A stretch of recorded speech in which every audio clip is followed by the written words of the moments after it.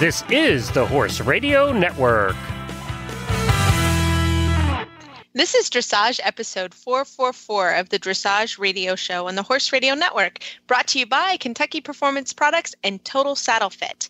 Up and coming on this show is Chef de Keep and Chef de Mission, Robert Dover. He really doesn't need an intro, but I can't wait. So listen in.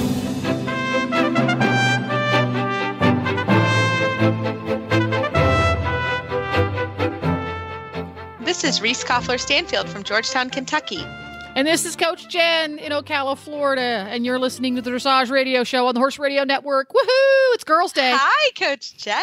How are you? I'm good. Well, obviously, I'm missing a key partner on the show. Phil is still in Australia. He's doing great.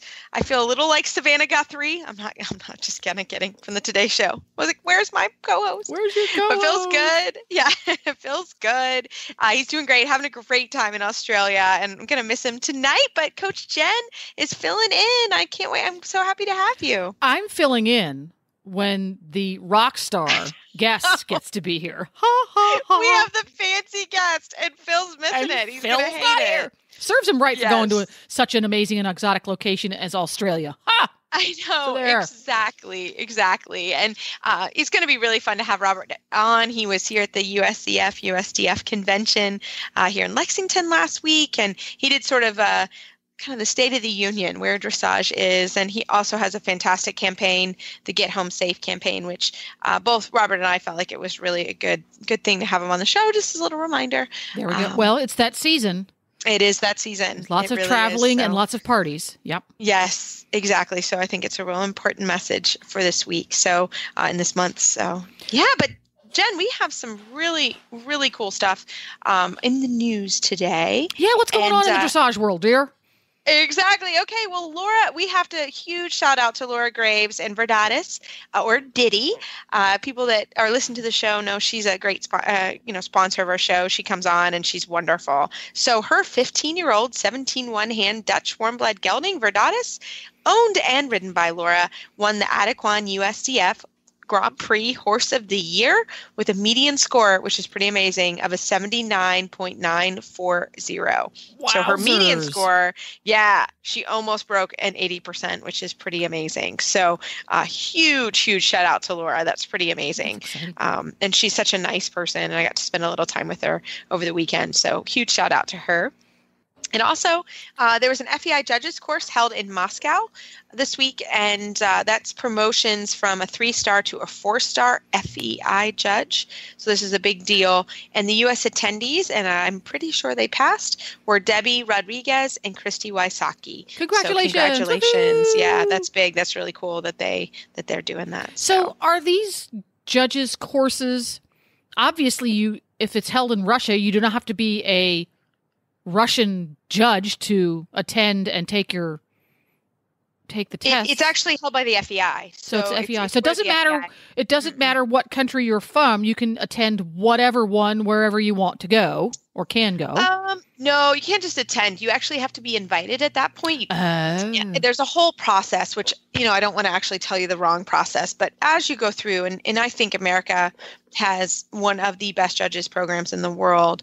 But after you graduate from the national judges program, you get into the FEI program. And once you're in the FEI program, then you're promoted. And your country, I think America had 2 spots to be able to promote a judge. So if they have 2 spots in America, promotes. So that's what happens. So then they have to go and they have to test through the FEI. So. And it is the FEI, therefore there are flaming hoops to jump through. Absolutely. That's just my opinion. That's just my opinion. Walking over hot coals. There's a lot of hoops that they have to jump through to get to that point, which is, so when you get that certification, it's a big one. Yeah. It's a big deal. So congratulations to them. And they had to go to Russia. And, typically, judges really are not that well paid, and I'm sure maybe they got some funding, but really all these promotions and things that they do, they really pay for it on their own. Like it's typically not, funded. I'm not sure about this program, but typically judges really have to put a lot of their money and time into promoting themselves and doing these. So they were not staying at the Ritz Moscow? Probably not. No, well, probably I'm sure not. they put it somewhere safe, I would think. But yeah, probably not. Probably the Quality Inn Moscow is where they were staying. Exactly.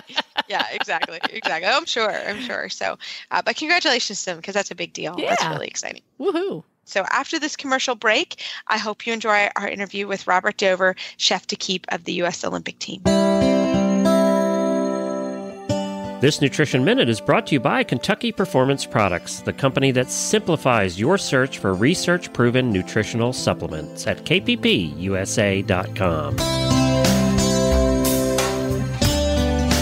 If you've ever had a horse with diarrhea, you know what a frustrating problem it can be.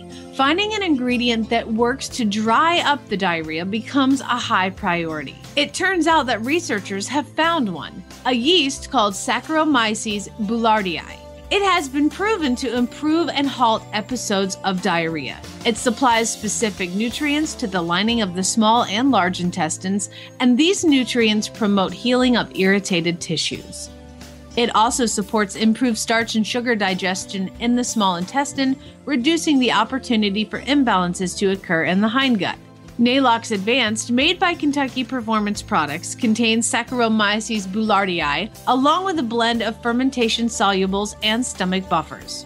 Nalox Advanced is recommended for horses of any age that are suffering from diarrhea.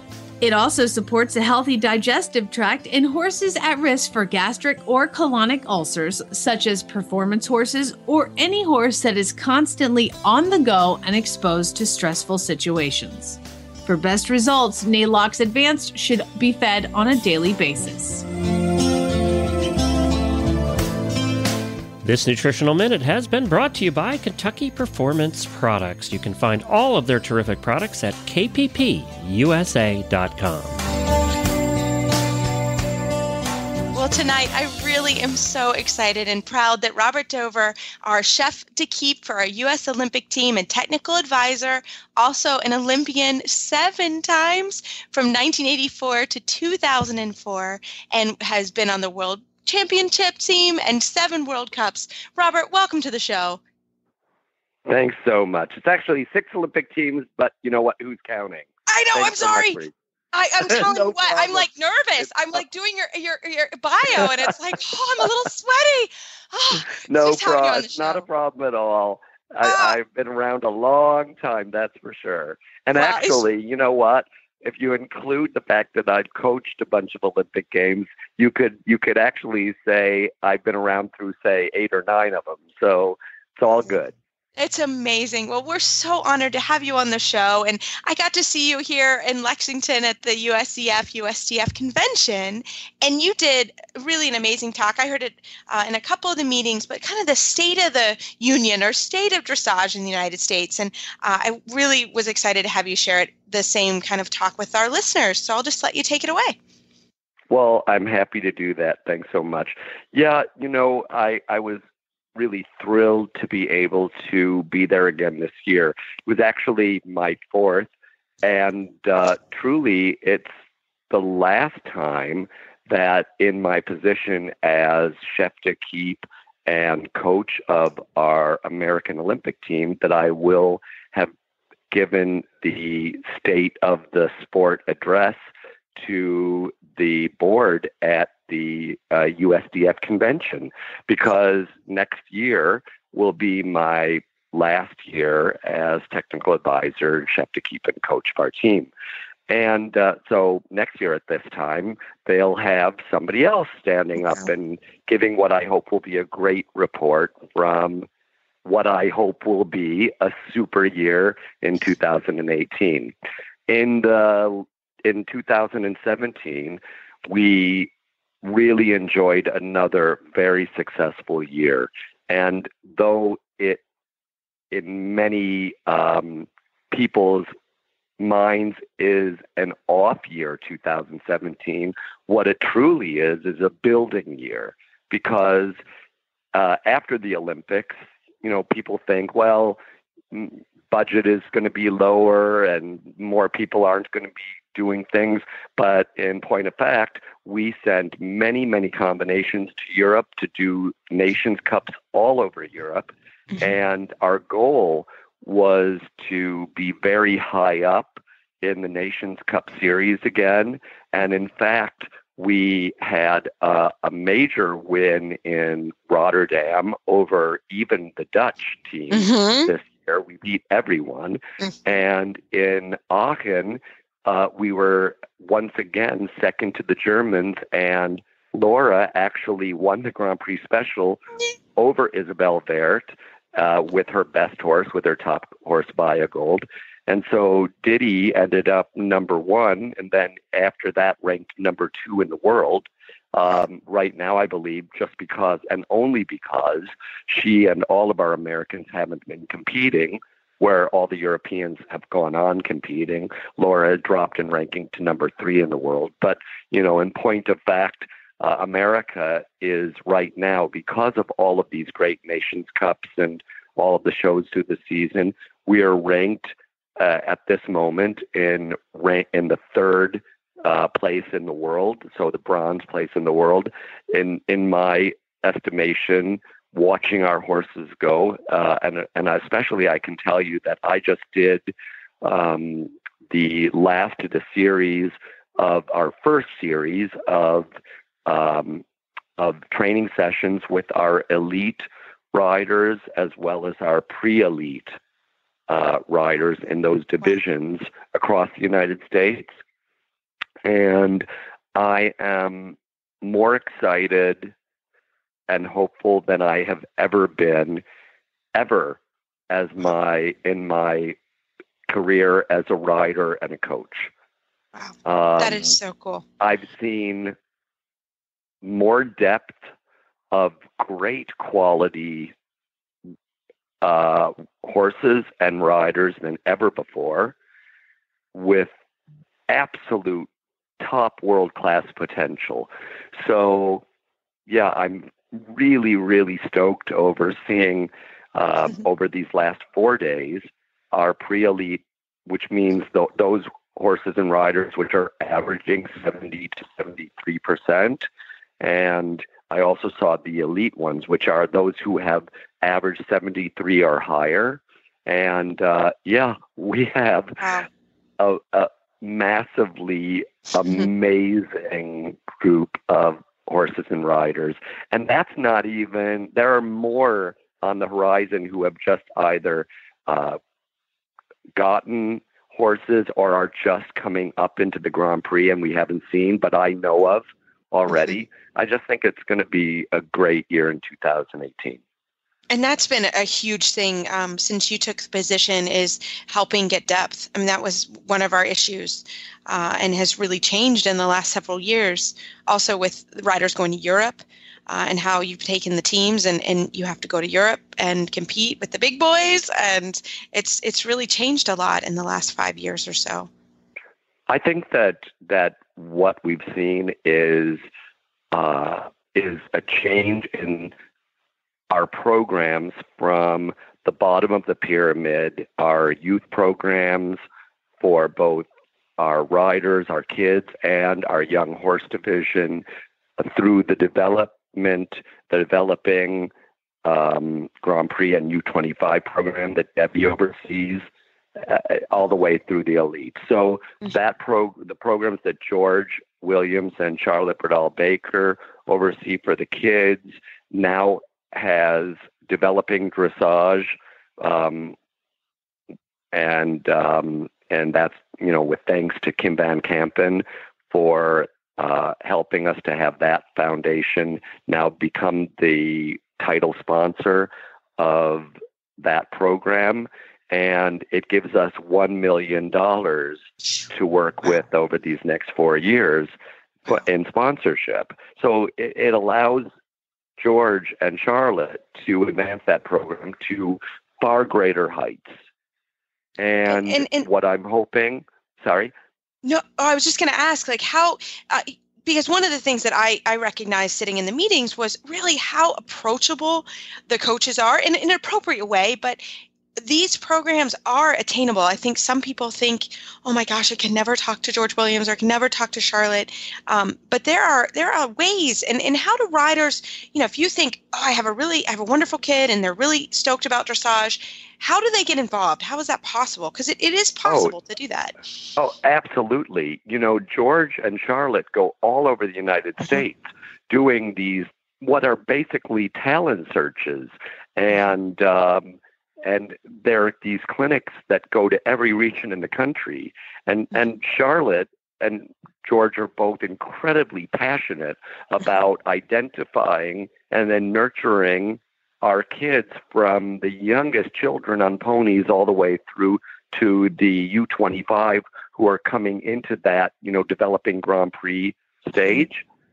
Once they get to that stage, they're bumped directly into Debbie's program, which then takes those U25s and they're already many times in Europe in the young rider division with Charlotte and George.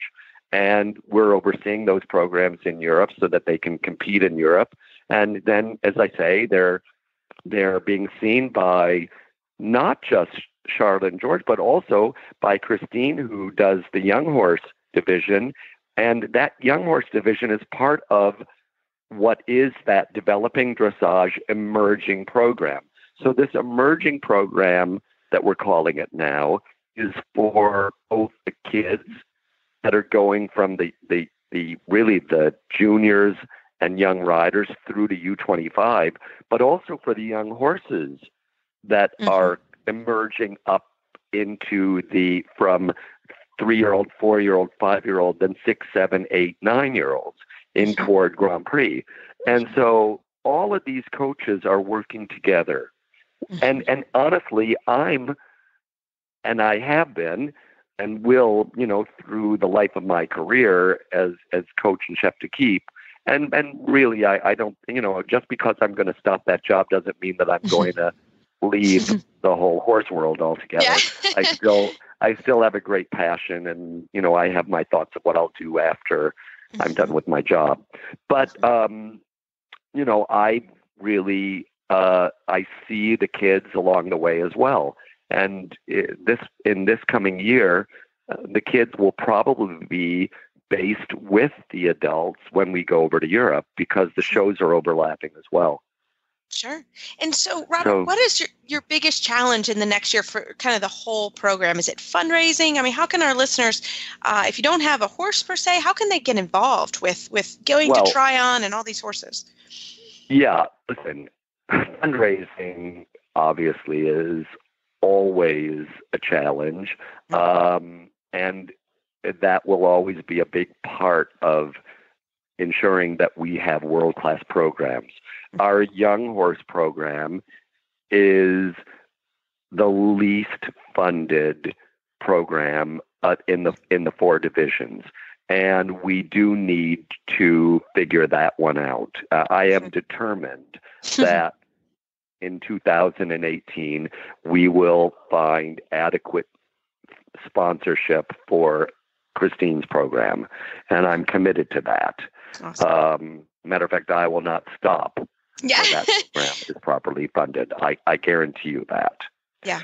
So once these programs are funded, and it basically just basically works annually, and yes, we have to keep on finding more and more funding, but it really works within the budgets that we have set, and we're very thankful that we have the USET Foundation for our funding as well as private sponsors, obviously, and as well as the United States Olympic Committee, which helps us. And of course, when we make medals, our funding is raised. So, and then I guess the other challenges are just making sure that our strategies are very strong for all of our divisions when we create our strategies of how we're going to have the best programs for training as well as competitive programs for each year.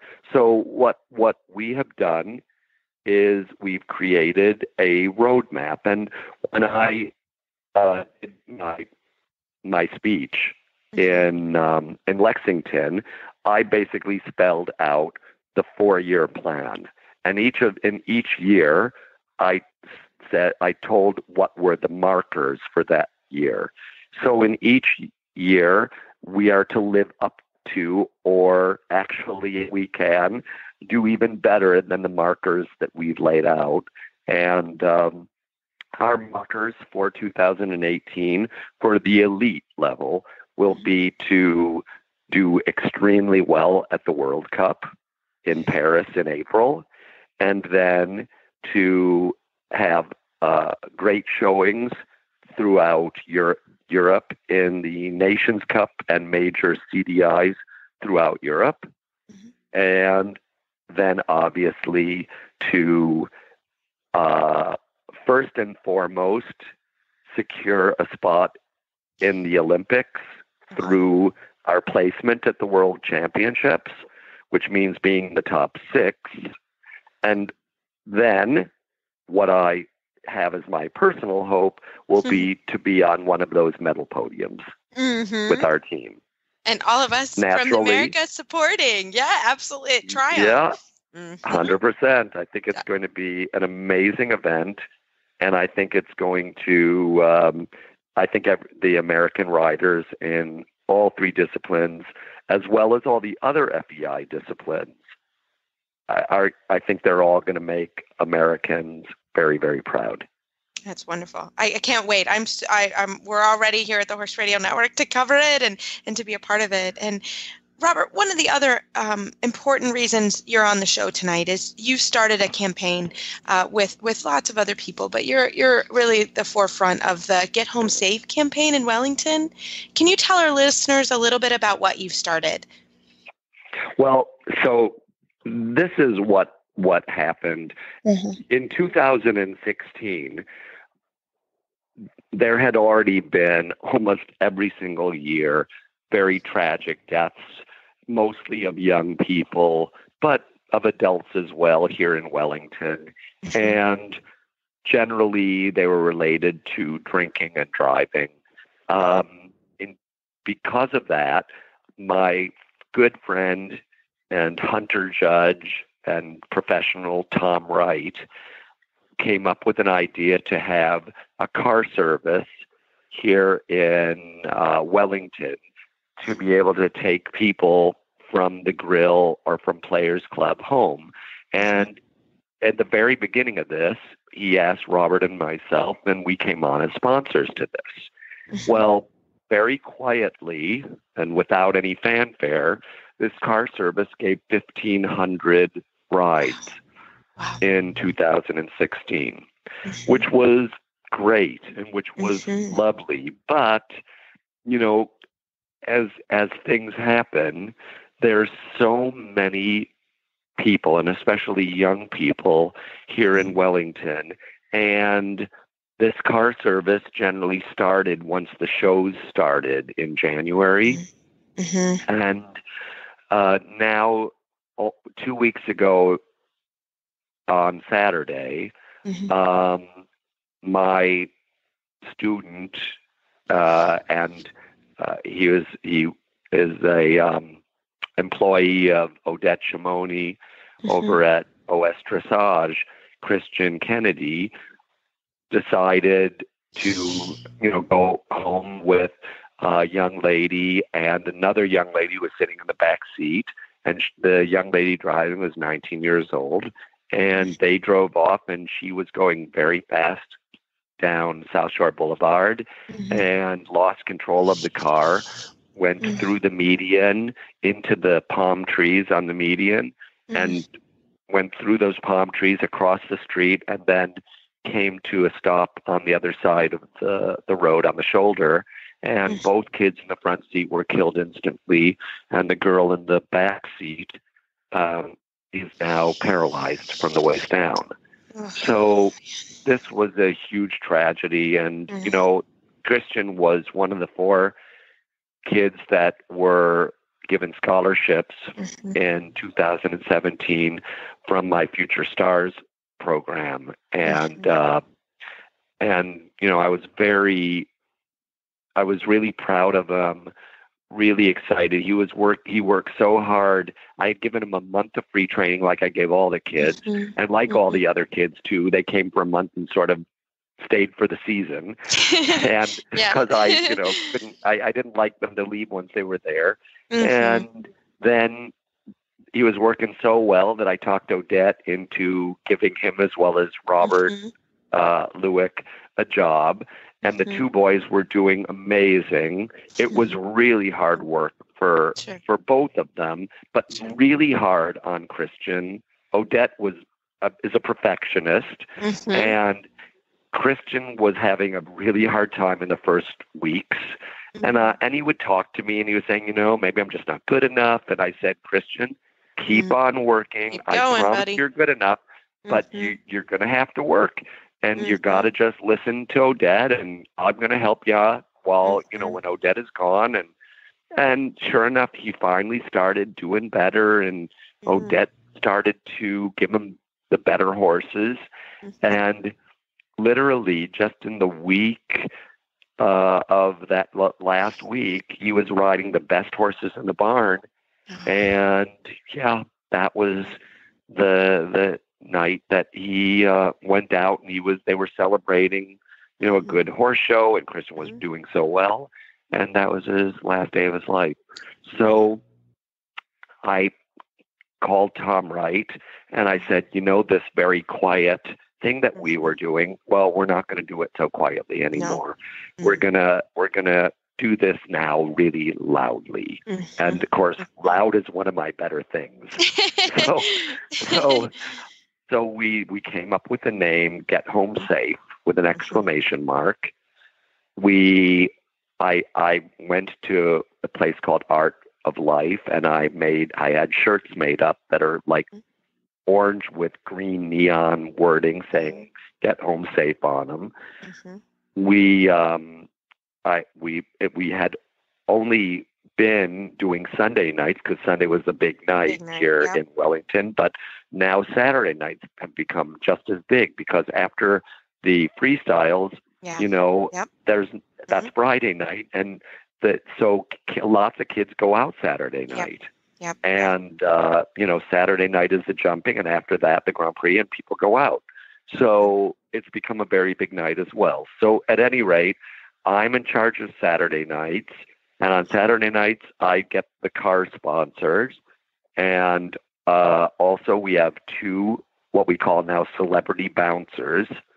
And they wear those T-shirts, and they mingle around with all of the people. And when anybody, kids or adults, look like they're leaving, and if they look even a little bit, off or sketchy, then our celebrity bouncers kindly offer them a nice ride home in our cars. And in our first weekend, over 100 trips were given in our cars.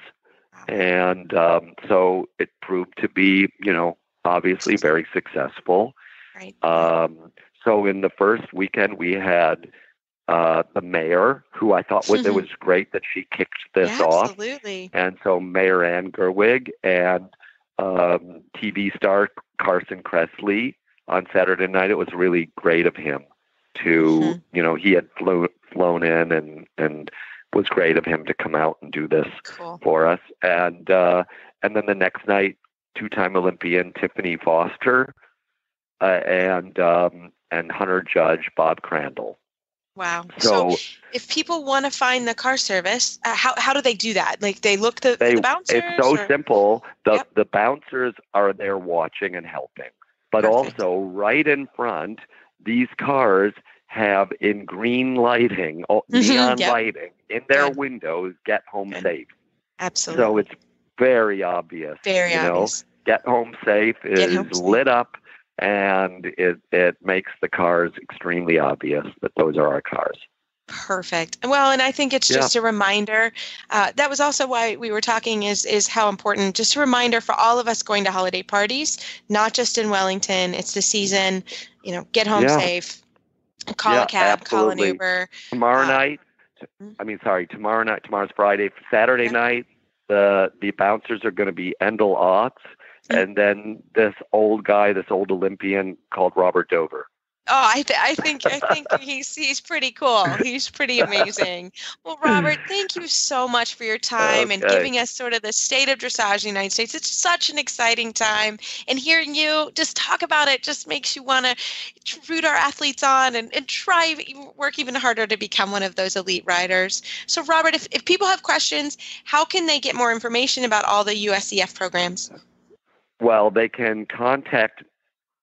Obviously, for USEF, they can go to usef.org, and pretty much everything is there. Matter of fact, our selection criteria for the World Equestrian Games is going to be coming out in the next couple of days, and that will be up at usef.org. If they want to know anything about high performance, they can contact Hallie Griffin at usef.org, and if they want to contact me, they can always contact me at rdover2@aol.com. Fantastic. Well, Robert, thank you so much for your time. You've been so busy, and I really appreciate it. Happy holidays. Well, thanks so much, Reese, and happy holidays to you and your family as well, okay? Thank you. You muck out his stall every day. You toss him hay and feed him his grain with just the right supplements mixed in. You adjust his blankets to keep him comfortable. And you always make sure he has enough fresh water. Before you ride, you brush off all the dirt and notice every bump or scratch. As you train, you feel every stride and notice each swivel of his ears as he listens to your aids. After you ride, you pause for a hug, because your relationship is what it's really all about. The feeling you get when you hug your horse is priceless. It's why we do what we do at Kentucky Performance Products. This feeling is brought to you by Nalox Advanced. Fight back against colic and digestive upset.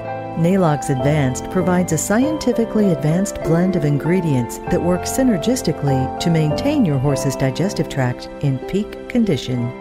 The horse that matters to you matters to us. Well, you've got a really cool list for us. I do. It's the holiday season. So I thought it would be really fun to look at a Christmas gift list. And what I found is 10 DIY holiday gifts for horse people. And what we're going to do is I'm going to read these to you, Reese, and we're going to decide whether or not, A, you would make this gift for someone. Okay. B, whether you would want to get this gift that somebody made for you. Okay. Or C, is it just stupid? Is it just lame? Is it just lame? Yeah, literally. Okay. Well, I got a little crafty side to me. You do. We did the ribbon wreath a couple years ago. So that's right. That was I think one of my most shared items on Facebook was this ribbon wreath. So I do actually like to get a little crafty when I have time. So as a matter of fact, I think Glenn shared that picture again very recently. I know. Yeah. And everybody wants to know how to make those bad boys. So every year I have to add to one. I have a couple I need to add to this year. So yeah, they're really cool. All right. This one is from budgetequestrian.com. 10 DIY Christmas gifts for equestrians. First one. Homemade horse treats. Oh, that's a win. Ding, Those ding, are ding, fun. ding, ding, ding, ding, ding, ding. Ding, ding, ding. Win. Absolutely. Win. And I actually, my niece and I are going to make some treats. So God knows how much we'll actually make it into a treat form and not on me or on her or in her mouth, but we're going to give it a shot. Yes. So that's a win. Would make these or would love to get them. Yes, absolutely. Yeah. Excellent idea. And there are 1,000,001 horse treat recipes online. Yeah. So there you go. Well, maybe for next week we'll find one we like and we'll bring it on. I found one. It's on idon'tknowhowtocook.com. And I like it. Yeah. And all you have to do is buy a 5-pound bag of carrots. Okay. And a large kitchen knife and cut into 1-inch sections. Put in a holiday themed Ziploc bag, put the name on the front, and you're ready to go. I like it. I like it. Very cool. You can even put it on a tray. You can put it on a tray if you want to get really fancy. You can cut them. You can cut them at a diagonal if you want to get really. Yeah, exactly. Cut it at a diagonal. Just don't cut your finger. Just do not. Yeah, cut your finger. yeah. Uh-huh. All right. I like it. Very cool. There you go. So number 2. How about this one? A personalized stall plaque. Oh yeah, love it.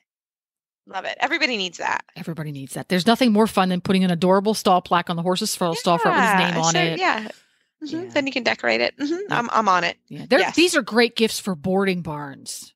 Oh yeah, because you make them or for everybody. Yeah, you can get them that you can take them to horse shows. So we do that. We hang them on our lockers and then we take them to the horse shows. Oh, that's a good idea for the tack lockers. Yeah. Mm-hmm. Yeah. Another good idea. Yeah. So I like it. That's a win. Another winner. Wow. I need a bell.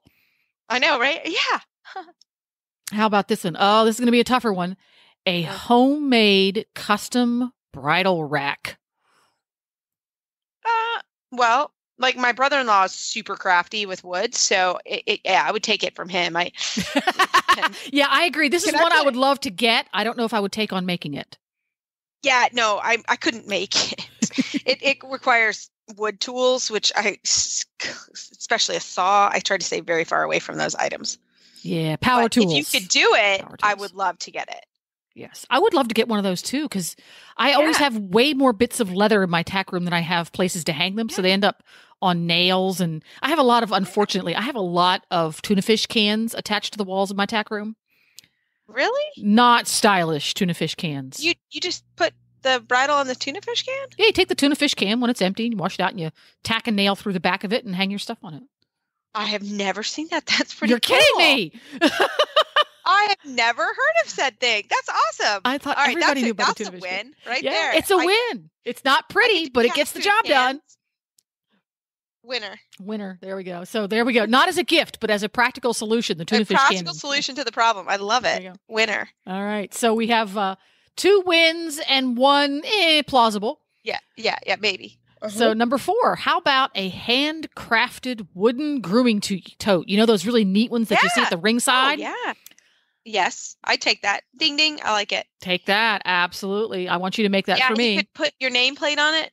Oh, you can take it and put the names on it. Yes, good idea. And then, when you get a new horse, you can put another nameplate on it. So then it becomes like a memorial or a... I like that. Good idea. See, good thinking. So not only do you have the wooden grooming tote, or if you're not that crafty, buy the wooden grooming tote and then have the plates made.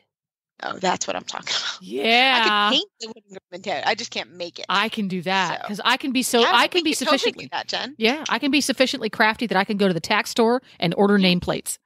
Me too. That's how crafty I can do that. I am. Paint it. You can paint it. I can paint it. Yes, I can do that. How about number 5? Boot trees made with socks. Not sounding enthusiastic. Not getting a real good visual of this, so I'm gonna stick away from those. This is an easy DIY. You take a pair of boot socks and you cut a piece of a pool noodle, the height of the boot, and you slide the boot sock over top of it, and then tie the top closed with a pretty ribbon. Well, it's kind of a good idea. That's a maybe. It's a maybe. Yeah, I mean, I could do that, and it could go badly. You know what I'm saying? But yeah, I would probably take the sock off and use the socks. Or have you ever shown up to the barn and forgot your socks? I have done this. And like when I was in school and I would come from school, you wouldn't have to worry because you had boot socks. Dang, you're right. For the forgetful traveling horseman in your life, this is a very good idea. And then you could put the socks back on. You have backup socks. The boot tree, and then you knew you always had socks. So there's something to be said about that. So this is plausible. That's plausible. Okay, it's in a maybe. It's in the maybe category. All right. Especially if they were really cute socks. Yeah. So moving right along with our 10 DIY Christmas gifts for horse people from budgetequestrian.com. Number 6, a boot hanger. Oh, as in horses' leg boots. Oh, yeah. Because everybody uses boots on their horses now. I think you could go to the dollar store and get, like what you hang shoes in. We did that someplace I worked, and it was great. And so you put the boots, you put the name of the horse on the, the shoe racks behind the door. Mm-hmm. They work great. Is that what they're talking about? Now this one, they took 1x6 pine lumber. May involve power tools again. Wood. Painted them and sanded the edges to give it a worn appearance. Then I added Velcro. And what they did is they just took bits of little thin strips of wood. They painted them all cute and put the horse's name on them. And then they put a strip of Velcro along the bottom edge of it, because everybody knows all horse boots have Velcro on them now. So that when you hang them up, you just stick them up there with the piece of Velcro that's already on the boot. Oh. Yeah. I love the concept. I'm not sold on the execution. I kind of like your idea better. Oh yeah, that's the best way to do it. It's awesome. You can do it in your trailer too. Mm-hmm. Yeah, I'm liking that. And if you wanted to get clever with it, you can get the really nice IKEA. You can get nicer ones from IKEA, and then you could use fabric paint and put the name on the top. Yeah, that'd be cool. You could go. Yeah, you could do. Yeah, for sure. All right, so boot. Mine should be on the list. Boot storage device made from a shoe tree. Good idea. Good idea. Yeah. There you go. So we altered that one just a little bit. All right, number 7, horsey Christmas tree ornaments. Oh, that's a given. Yeah. But if I give an ornament now, it's really got to be a special ornament. So I'm not clever enough. Any homemade Christmas ornament I made would come out looking like something that came from 3rd grade. So I would love to get someone that someone made for me, but I definitely will not be making them. I agree completely with that. Yeah, you have to have a certain skill set to make these. Yeah, it's too crafty for me. Too crafty. Oh, and this one's a little creepy. It makes the rounds every year. A horse head Christmas wreath, which is basically just green stuff shaped like a horse head. Oh, I got one of those yesterday, and it's lovely. It's cool. See the picture they have here? It's really dorky looking.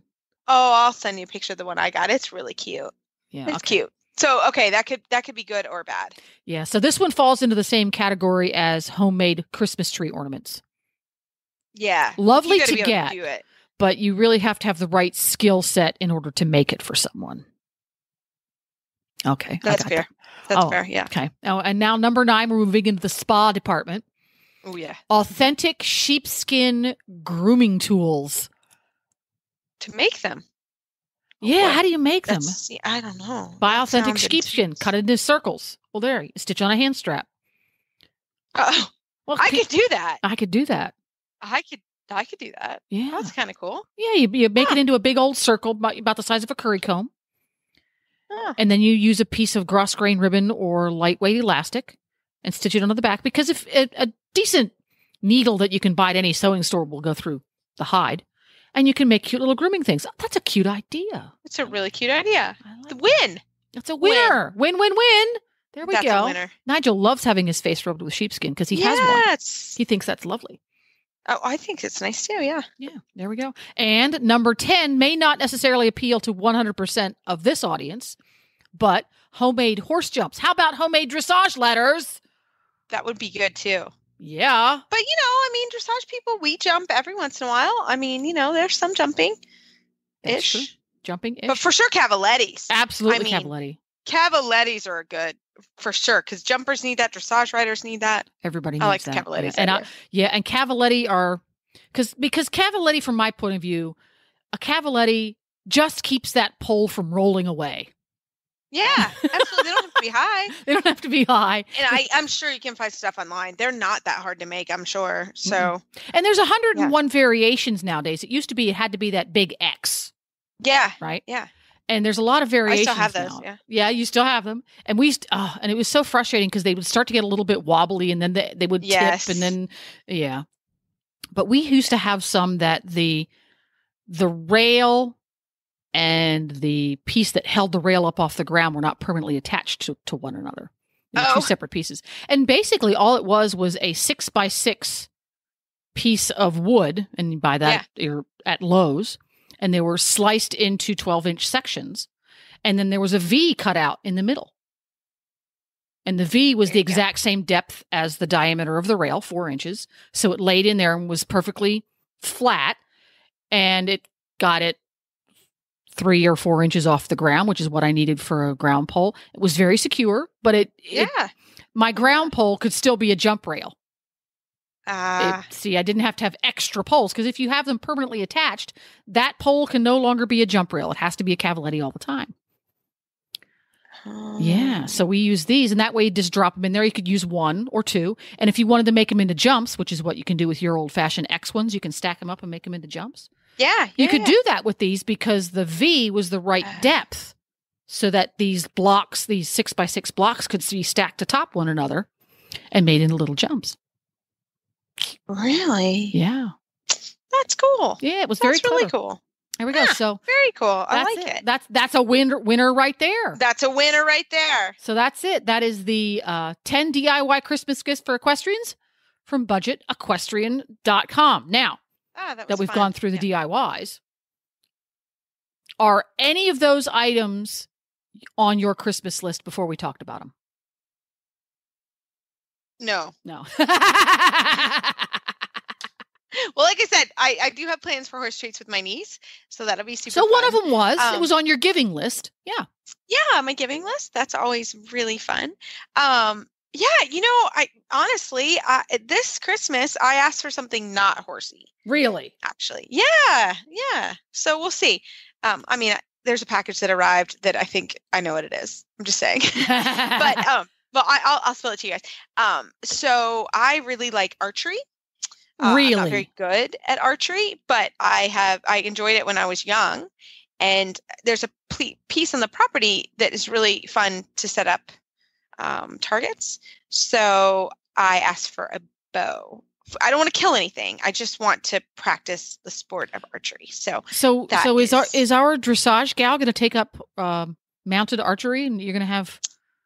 Well, I don't think any of my horses are going anywhere close to my bow. That could be Denali's calling. It could. If you've seen my skill level, which is awful, no, not anytime soon. But I really enjoy. My nephew really likes to shoot, and my brother-in-law. So I have a coach, and and the good thing is my nephew will run anywhere my arrows go. Oh, so you have a retriever.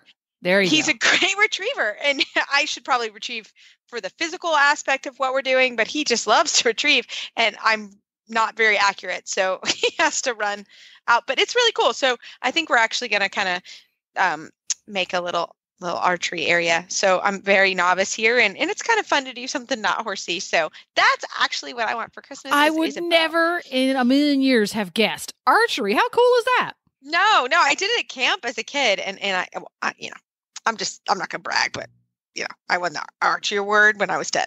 So I feel like it instilled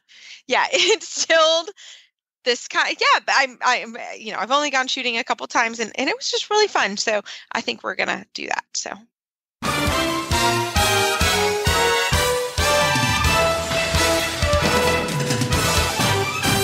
This week's dressage training tip is brought to you by Total Saddle Fit, home of the shoulder relief girth at TotalSaddleFit.com.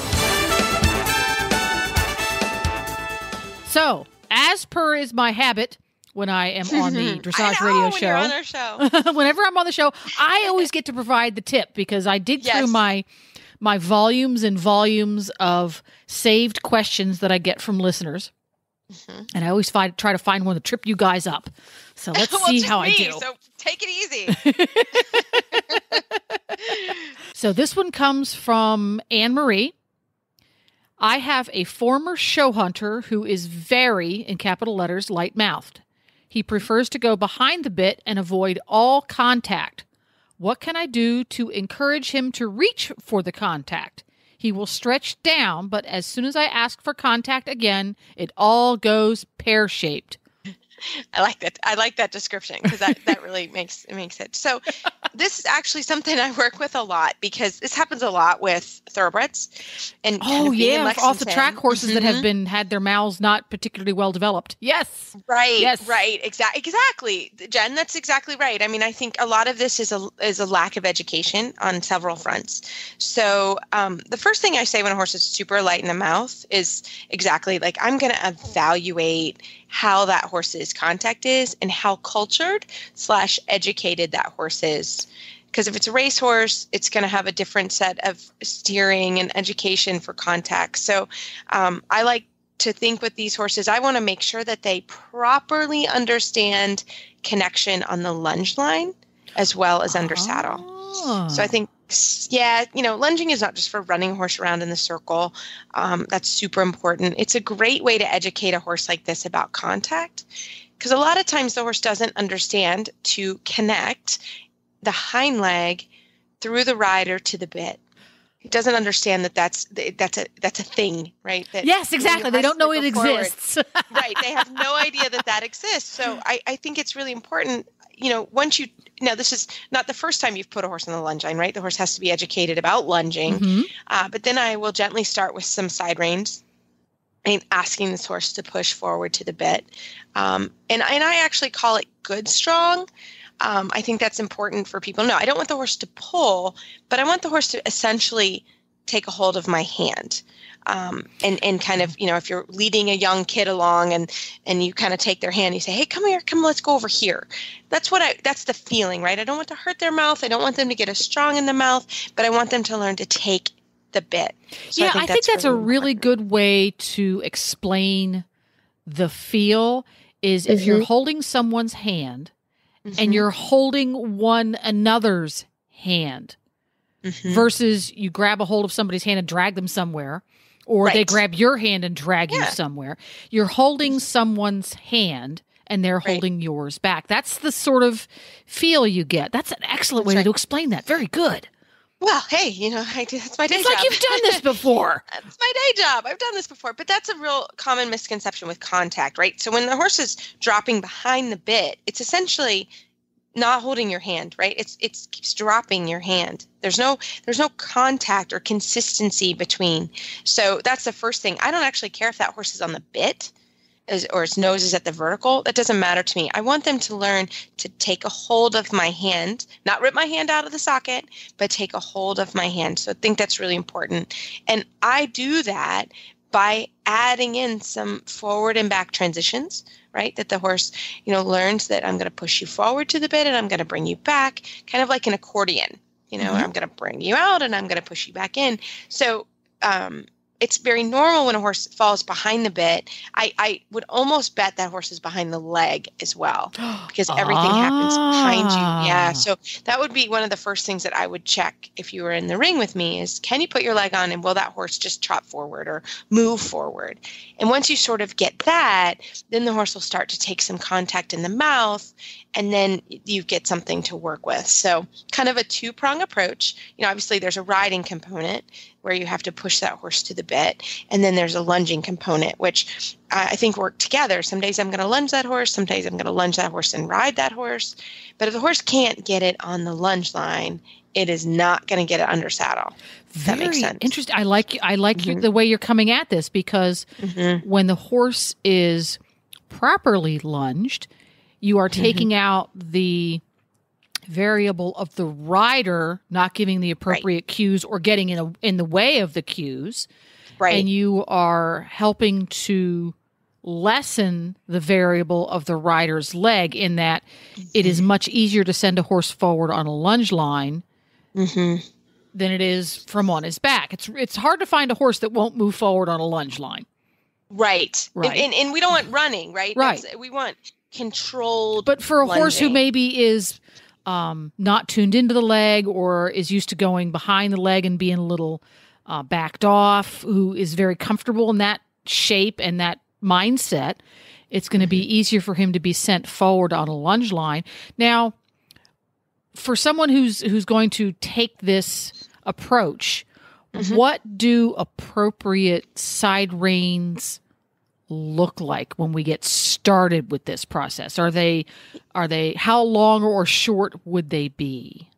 Well, and that depends on sort of the level of education with the horse, right? Well, if we're going to say he's going to be in the training level area because he's a show hunter. Yeah, right. So the training level area, training level asks for a level balance, right? So that's what you look at when you attach the side reins. So when I first put side reins on, they're super loose, and the horse learns to sort of go around with a loose side rein. And then as we go along, just the easiest way to describe it on the show is when you look at that horse, does he look like he's in a training level frame?